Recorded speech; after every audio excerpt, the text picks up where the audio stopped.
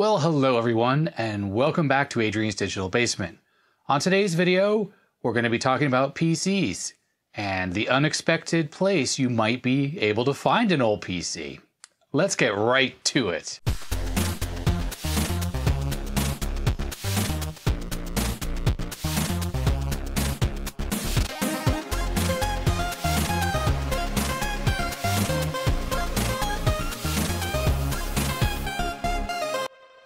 While I was at work, I was recycling some boxes, some stuff I had shipped, and I saw this little beige box sitting in the e-waste container with stuff that was ready to be scrapped. Normally, you might see something like this and just pass it over because it's probably just some kind of industrial or office thing that doesn't really do anything interesting and whatever, would just go to e-waste with the rest of the stuff in the bin.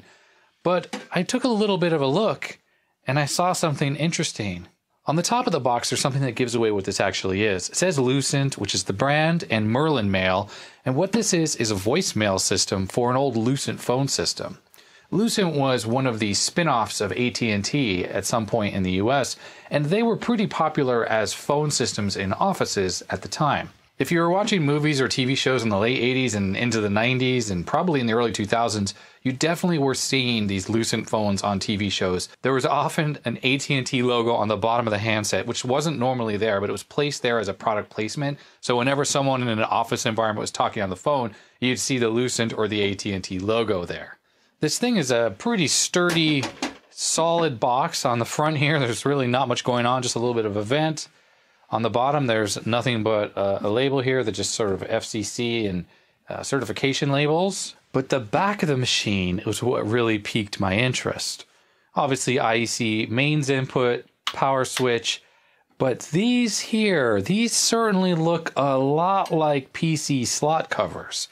If you've ever worked in the telecom industry, a lot of phone systems are very modular and they have cards. Well, the older ones. This was before IP phones were common. These are just servers now that run software. But in the old days, there were these digital cards and they were stuck in the phone systems. You could install and do whatever you needed.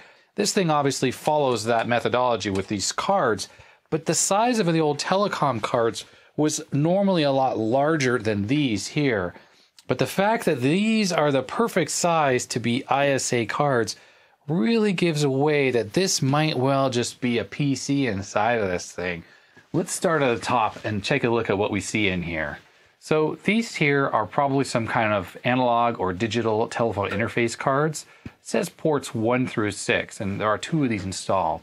Typically the way these voicemail systems works is they would have these analog trunk lines, potentially up to 6 on this one, that fed into the phone system. And when a call needed to go to voicemail, it would route the call to these ports here, and this thing would pick up and play the message and whatnot. It would have a communication channel, probably some touch tones, where it could signal the voicemail system to show what extension was being dialed, or of course, someone might be calling in, and they would also be hooked up to one of these trunk lines.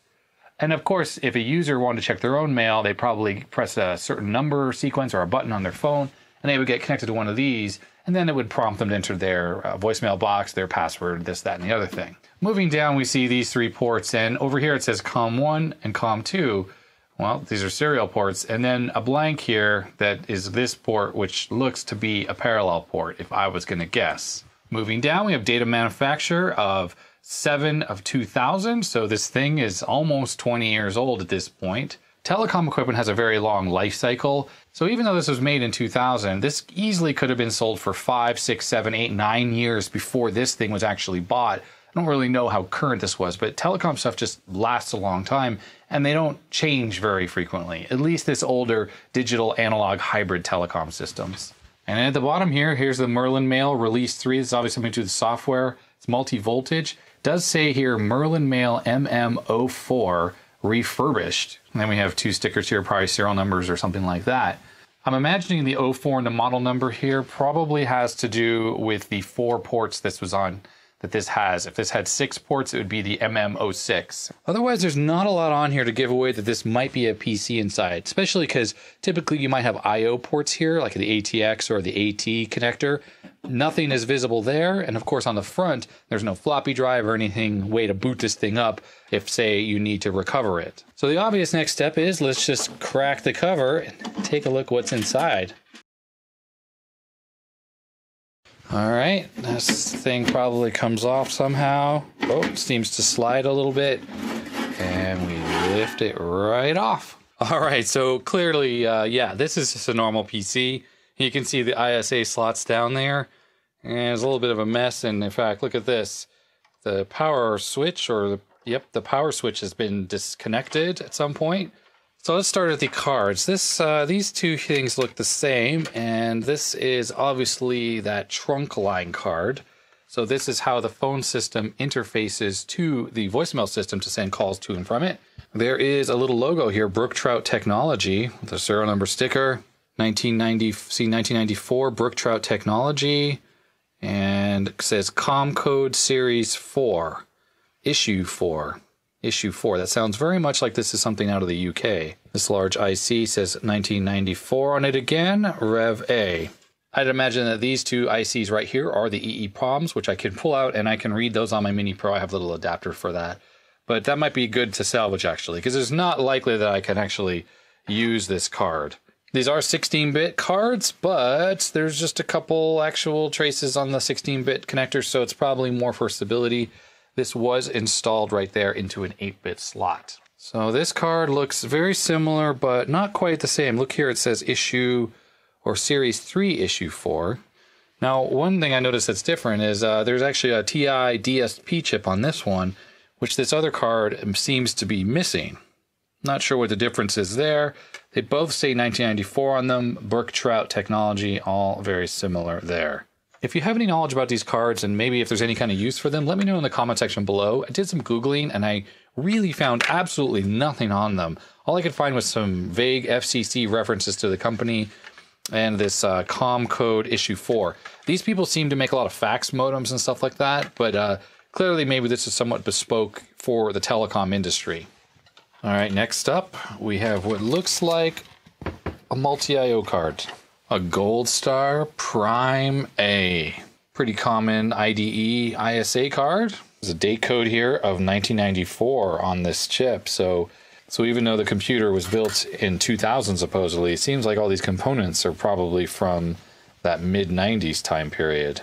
Here on this card, we have an IDE hard drive. Let me take out these 4 screws, get this out of the case.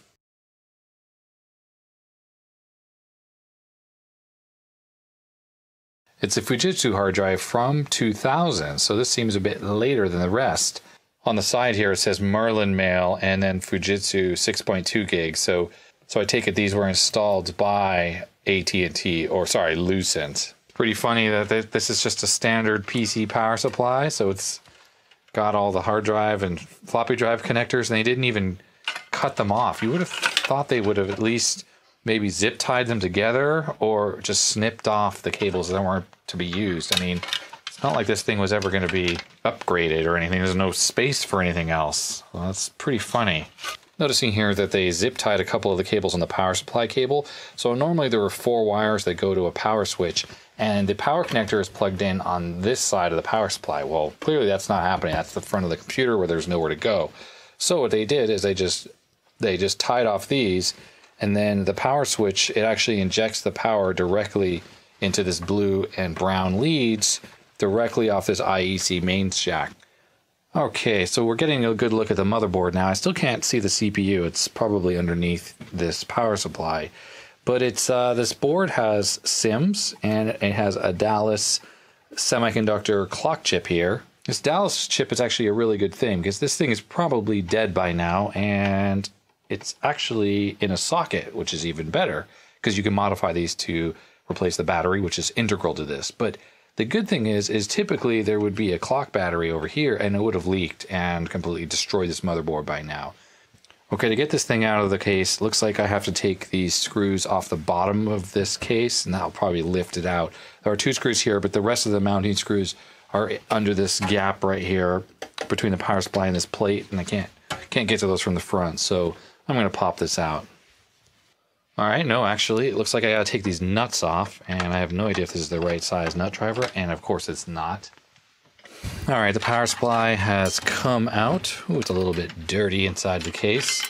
Nothing much special about this power supply. It does have the sticker on it, so this was probably an official part. but this just looks like a very run-of-the-mill PC power supply, 200 watt, Centron, fancy. Look at the back, just bog standard AT power supply. There is a voltage switch, and there's actually a little bit of a cutout on the case, so you could access that voltage switch. The fan is still turning in there as I turn this power supply a little bit. And I guess with the way the power supply was mounted, it was blowing air out of this vent here out the front of the case. But this thing obviously had its entire life in an office environment, which is why, you know, all things considered, as old as it isn't that dusty. All right, here's the motherboard. Very interesting. It's a 386SX. It's an AMD part, and it's actually labeled 386SX40, so it's a 40 megahertz part. I'm finding this little assembly interesting. It's a capacitor, diode, resistor, and a little transistor. And I have no idea what this is. I've never seen that on a PC motherboard. Maybe it's a little oscillator, something like that. I find this motherboard funny. It's got SIM slots, as I mentioned before. But look at this area here. I assume this is either for some kind of DRAM or perhaps cache memory. All right, I'm going to yank this out of this case.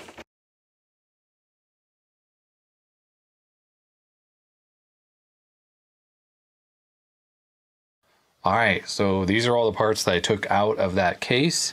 Let's take a look at this motherboard here. So there's a warranty sticker here that is from 1996. So I'm not sure if that's when this motherboard was sold or what. But this motherboard just does appear to be a relatively inexpensive Taiwanese board. The really crappy QC OK sticker, that doesn't really instill a lot of quality, does it? It has a PhoenixBIOS. There is a sticker there showing that it's original. VLSI chipset, also 1995 date. So this thing really was built in 2000. These parts were just sitting around for a long time, but knowing these guys, they probably bought a huge stack of these and just were slowly putting them in these systems as they sold them. That way they were running with exactly the same hardware. As I mentioned before, it's running an AMD 386SX 40 megahertz. I love that it's got a Microsoft Windows logo and it says it's Windows compatible, as if you needed to be told. This right here, it looks like this is where a crystal oscillator would go, and it's got this very strange part installed. Should look like one of these here. This is a 66 megahertz one, which is weird because if that's the main clock for the system, they take that and they divide it by 2, and that will run this only at 33 megahertz, so not so great. Everything else about this motherboard is quite unremarkable. Really nothing to report. Let's check out the back. Now that's a bodge wire.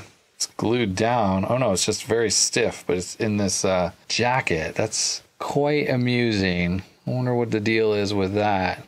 But otherwise, no markings on the back. Pretty plain. So for testing, I'm going to use this AT power supply that's from my test bench. It's one that I know works, has good voltage rails, no issues. Don't want to just blow this thing out on the first power up. I have a keyboard plugged in to the computer, and here's this IDE card that was connected, but there's no video card, so we're not going to get very far. So I have a Trident VGA card. Let's pop this in. And the monitor's connected, so let's power up the machine. See what happens. The fan doesn't work very well in this power supply, so it makes a bit of a clicky noise. Oh, we got a blue light on there. Oh, there we go. All right, there we go, PhoenixBIOS. It's the VL82C310/311. That's the chipset, 286 and 386SX motherboard. So that's right. Basically, the 386SX is essentially a 286 chip, but with the 32-bit instructions. So it has a 16-bit data bus, and it's pretty much a 286 externally. Kind of amazing they were making chipsets in 1995 that could still run a 286. But 640K has some shadow RAM. I assume it's 1 meg of RAM, but I don't know. It could be the way this thing counts it up. And didn't say the battery is dead, so that's quite amazing. I don't know how long this thing was in use for, but it's quite possible that this was replaced at some point, because if this thing was in production, actually working as a voicemail system, clearly you need a functional clock battery. So maybe they had a service call and someone switched this out. None of the numbers on here really look like date codes to me. None of them make sense that way, so I can't tell if this thing has been replaced. All right, well, let's hit Control-Delete and go into the BIOS. There's that VGA card. It has a meg of RAM on it as well. That's as much as the whole system does. Pushing Delete. Nothing. I'm wondering if this is some kind of custom BIOS. Caps Lock and Numlock are responding, and Control Delete did reboot it. I went ahead and connected the speaker, and interesting is it's beeping right now. Let's hit Control Delete. That's very weird behavior, but that could be custom BIOS on this thing that perhaps. So F1, F2, delete. It's beeping at me. I'm wondering if maybe the hard drive goes bad on this system. It would just beep that way to tell you to call service, basically. So, yeah, nothing. Every key I push just beeps. There goes that beeping again. Interesting. All right, I'm powering this thing off. All right, I did a little Google, and the very first result there says Control-Alt-S for setup. Could that be right? It says press escape for memory tests. That's something. Okay, that didn't work. Here's another one that says it's Control-Alt-Insert. Oh, here comes this damn beeping again. Okay, I'm gonna plug in the speaker because that's ridiculous. So, oops, I accidentally hit Control-Delete. Okay. All right, everything I tried, I couldn't get into the setup, so I have a floppy drive connected. Let's power the machine on, see if it seeks. It may not even be configured to boot off of it. I have a DOS floppy disk here. Nice, it did the seek. Oh, it's booting. Nice. I booted for a minute and then the floppy drive stopped. Could be that my DOS disk is bad. Let's try that again. So what happens, it boots a little bit, then it pauses. I think it's looking for the hard drive, which of course isn't there. So it's just gonna sit here for a second. It should resume booting. It's booting. Sounds like the disk is bad. It's kind of retrying on the read. Let me find a different disk. Okay, let's put in this AOL boot disk. Same exact problem. It just sort of had an issue after booting after a minute. Yeah, I wonder if this is configured for a 1.2 meg drive, perhaps, instead of this high density 3.5 inch. That could be the problem. So it's a few days later, and I'm really struggling with this motherboard. I just can't get into the BIOS setup. So I had the bright idea of looking up this main VLSI part here on the internet, seeing if I could find other BIOS images for it. And I was actually successful. I found 3 other BIOS images. They're 64K each for this particular chipset, and I flashed them onto these 3 chips. These are all AMI, unlike this which is a Phoenix Quad-Tel. But unfortunately, while these boot the computer, they turn on, it counts RAM, and it still seems to work, these all report keyboard error. Back here on the motherboard, there's a large 40-pin IC. This is the keyboard BIOS chip, and it seems like this motherboard is just wired up a strange way over in the keyboard section. With these in the computer, it turns on, counts up, but anytime I push any keys on the keyboard, it just makes beeping sounds, and there's no actual control of the computer. I can't reboot it, I can't go to the BIOS setup, I can't do anything. So I thought maybe the microcontroller here, this is what this is, it's an Intel 8042, was somehow bad. So I went into my spare parts and I dug out my extra keyboard controllers. These 3 ICs here are them. And all 3 of these do exactly the same thing. When I swap out the original one, I just get that keyboard error. But with the original BIOS in here, the keyboard is working and it works with the original chip and these 3. So there must be something with the way this is wired up that's just slightly different. And this BIOS talks to the keyboard using different I/O pins or something. I'm not totally familiar with how the keyboard stuff works, but I thought it was all pretty standard from one motherboard to another. I didn't really realize that there are some differences, but apparently these 3 AMI BIOSes, they work differently. So none of these are compatible with this machine, unfortunately. I even went so far as to take out this Dallas clock chip, which stores all the settings on the machine, and I installed a spare one I had. This one has a bad battery in it, but it would result in a, checksum error when the computer would boot up, thinking that maybe that would allow me to get to the BIOS setup and configure some options. But unfortunately, that didn't help at all. This does show different errors, when it turns on, but it doesn't go into BIOS. It doesn't offer me an option to go into BIOS, and it just sits there and beep. Next, we have the MiniPro here. What I did is I copied the original BIOS into the Windows 10 computer here, just so I could take a look at the BIOS file, plus save it, just in case I screw it up or something. And notice right here, it says, press F1 to resume, F2 to setup. So clearly something is different on this BIOS, the way it's configured to disable the ability to go in the BIOS. This has a system BIOS on it. Like there's, if I scroll down, there are more strings to do with the setup, but this just seems totally inaccessible. I'm thinking now that this is a special custom BIOS that's designed for these motherboards that went into these voicemail systems, probably that have no problem booting up when no keyboard or video card is installed in the machine. Because a lot of times a standard BIOS will give an error and you have to push F1 to continue. Clearly that's not the case. Plus that regular beeping that it's doing really seems like a warning signal to someone who maybe has a voicemail system, and say the CMOS battery dies or the hard drive dies, it'll just sit there and go beep, beep, beep, so they know they need to call service on it. So this is some kind of custom chip. There we go, back to the same problem where I can't swap out the BIOS with a more standard one where the keyboard would work. So I have one more thing to try now. All right, so I'm booting off a floppy disk here.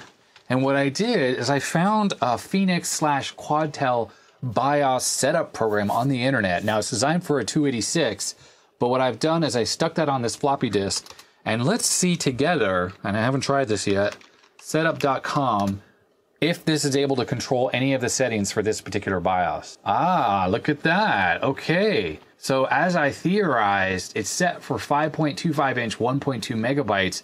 Probably explains why this couldn't boot high density disks. So how do I change this? So 1.4, hard disk type. Ah, okay, 203 megabytes. Now, when I was able to boot this computer off this 720K DOS622 disk, like it is right now, when the hard drive was connected, all I would see was around 200 megabytes or so. And it looked like the majority of the voicemail system wasn't visible, but I think there's some kind of disk manager.sys file that loads when you boot that probably allows it to address the rest of the hard drive, because it is a 2 gig drive. Let's set this to keyboard installed and VGA, EGA. I can't seem to change any of these other things. I'm just going to disable the hard drive right now. Let me just grab a quick photograph. There we go, not installed, just so it stops giving me that error at boot. Press F10 to exit. All right, let's hit Control Delete, switch back to the high density disk.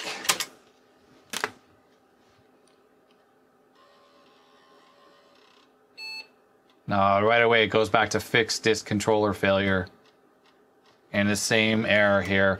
I'm really just starting to feel that this BIOS is somehow hard-coded for those exact settings. Like in the BIOS there's some way to pre-configure it, just that way it overrides it every single time. And that's got to be what's happening. Let me boot back to this setup disk again. We'll just take a quick look if it reverted. Yep, reverted right back. How rude. Even the clock got erased. All right, so more time has passed, and I've looked at how this 8042 microcontroller interfaces to the keyboard on PCs. Now, on all PCs that use the 8042, there are 4 pins that interface to the keyboard connector. There are 2 input pins here, and then there are 2 output pins here and here. And on this particular board, it uses something inside this PAL chip here to connect the output pins to the keyboard. Now, the 2 data lines on the keyboard are keyboard clock and keyboard data, but they're bidirectional, so there are both inputs and outputs for the 2 pins that are on here on this chip. Here's the schematic from the IBM 5150, which I assume pretty much everything is based off of. And the 4 lines are test 1 and test 0, and then P27 and P26. And you got keyboard, clock, and data. Over here on the right is the keyboard connector. You got the clock and the data lines again. And on the 5170, this section right here, there's an LS00, and I think these are 2 transistors in some type of an IC package. This is used to connect the 2 data line and the clock lines together. This is what's replaced with the PAL chip on this 36SX motherboard. I have a feeling most of the stock BIOSes are expecting this type of circuitry to connect these lines together. But on this motherboard, this PAL chip is used instead of those circuits, and obviously the original BIOS on this motherboard is doing something to this PAL chip or controlling it in a special way that interfaces these lines to the keyboard connector. And when I try to use these other BIOS chips, it's probably looking for the 5170 standard way of doing it, and therefore you get these keyboard errors. This is my scope probe, and I have scoped out these signals. I see activity on them, but it just doesn't really make sense what's happening. Now on this board, even though I've traced out the way this PAL works, I can't read inside of there to look at what logic is happening and what signals are required to toggle those lines. I do know if I pull this PAL chip from the motherboard, this machine doesn't work at all. So clearly this is used for a little bit more than just this keyboard interface. So I've reached a dead end with this particular motherboard. I can't use it because of that BIOS problem. And unless someone has any ideas of how to maybe disassemble this BIOS and we can figure out why it's not letting me enter the BIOS, that might make this thing usable. But until then, this is going to be relegated to spare parts.